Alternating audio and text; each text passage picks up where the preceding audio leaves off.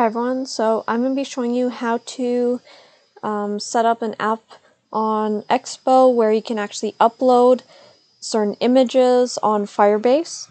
So I've already created the default template for Expo, which you can find down in the description below, so you don't have to reinstall everything, you can just directly download it. But if you want to know how to actually recreate it on your own, I'll also put a link down below on what packages to install to start from fresh when you create an Expo app and you want to have these change pages or screens with the stack navigator. And I'm going to be adding this screen called Photos, where we're going to be allowing our application to take a photo and then upload it to Firebase. So since we have the page set up here, you can see that on our application we are on the screen called Photos, and it says Photos area, which is just right here as well. And what we want to do is we actually want to set up the camera, so whenever we scan the QR code, it will automatically open up the camera and we could take photos. So let us actually import a few more things here at the top so we can get this all set up.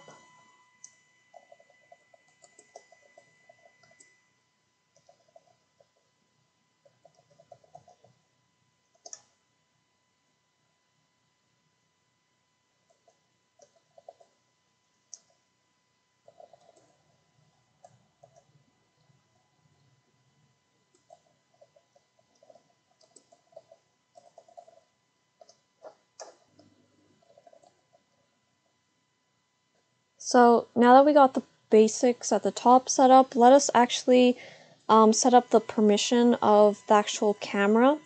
In order to actually set the permissions up, I'm just going to close this area here, the terminal, because we actually need to get permissions to access the camera.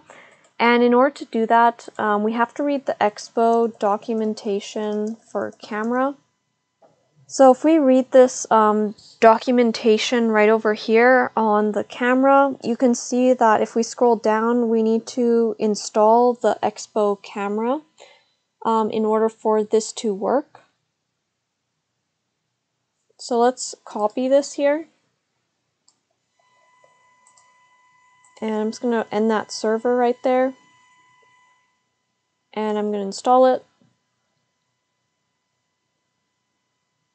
So once this is done, we just need to, we can also look back at the actual documentation, and it shows us here what we need to actually import. So we already imported these parts at the top over there, as you can see in our code, which are right here, the camera and camera type. And now we have, this one should be ref right there. Use ref and use state. So we got those two set up there. And what we want to do is we want to actually start giving the permissions to the camera. So in order to give permissions to the camera, we can check the documentation here. And you can see here that we can use the camera type back. So if you want the back camera or front camera, we can actually specify. But let's just set up this part. Use camera permission.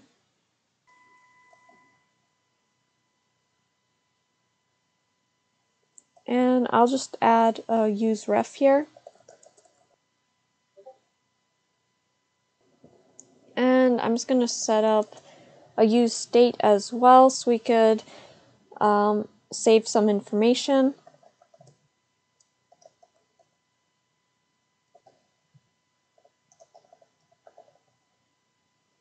So this is just a default image in case nothing was captured. I'm just going to have that at the top here. I'm also going to set up the two different use states for saving the email and password.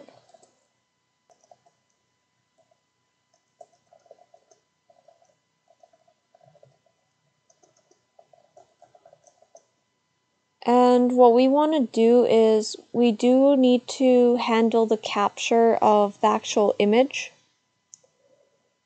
So let's actually first set up the area where the image will actually be captured. So if we look here, we can see that we have certain areas in which we need to enter. And the first thing that we need to see here is the camera. So the camera is what we want to use. Let me just scroll down here.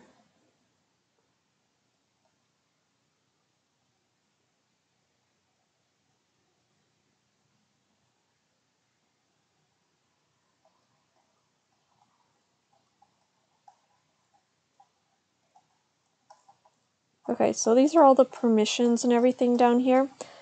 Let's just add the camera portion first so we could work with that. And we can just say camera ref is equal to cam ref, and style is, this is just the width and height of the size on the actual screen of our phone. So I'll make it 100 by 100. And I'll put the back camera here. And this width, height, oh, I need the colon right there. I'm just going to save it right there. And that is part of the camera portion. And we're also going to actually put a permission part as well.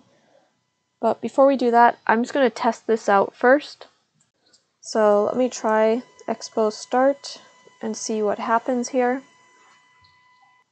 I'm just going to scan the QR code with my actual camera because I'm not sure if the camera on this computer using the server or the server on my actual computer will actually work. So let me just try on my cell phone here.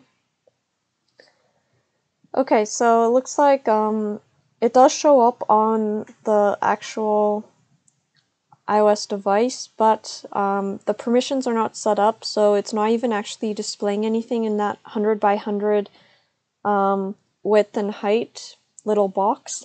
So I have to actually set up the permissions first. So let me do this right here above the return.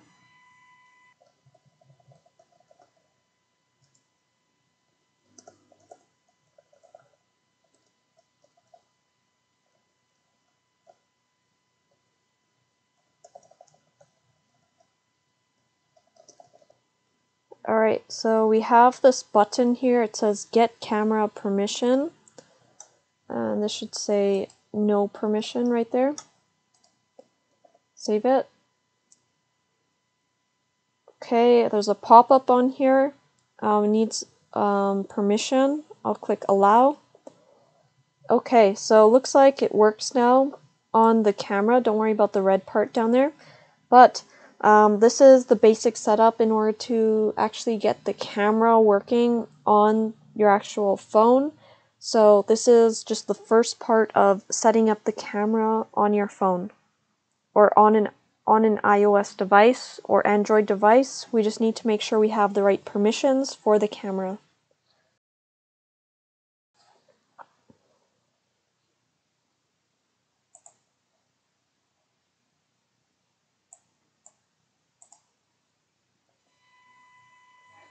I'm just going to see if the Android Studio actually works with the camera on. So I'll see what happens if I do this here.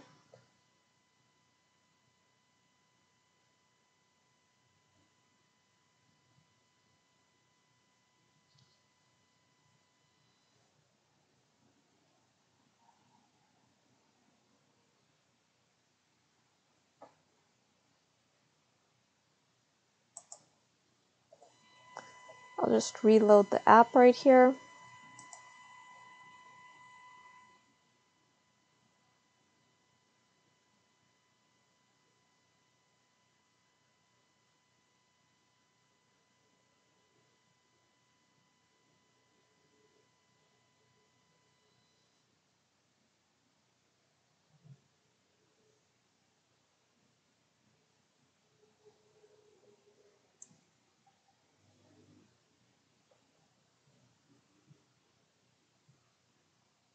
Alright, so it looks like on this computer it's asking for camera permission. I'll click on it, see if it works on the actual laptop. Take pictures. Okay, let's just say only this time.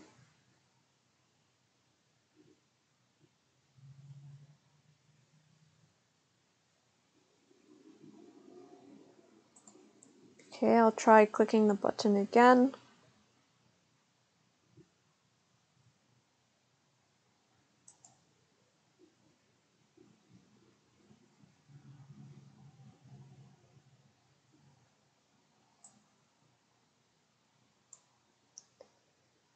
Yeah, so this is just like I expected. It looks like nothing is showing right now because this is not a real phone right now, so it doesn't really know what to look at. Let me just close. So this iOS app right here, or Android app here, simulator on the actual computer, does not work because it's not able to detect a real camera on here. So it has to be on your actual phone in order to get this set up properly. But we can see that when you test it out on your actual phone, this code will work to set up the basic setup of the camera. And now we just need to know how to capture the image, take a photo, and then upload it onto Firebase.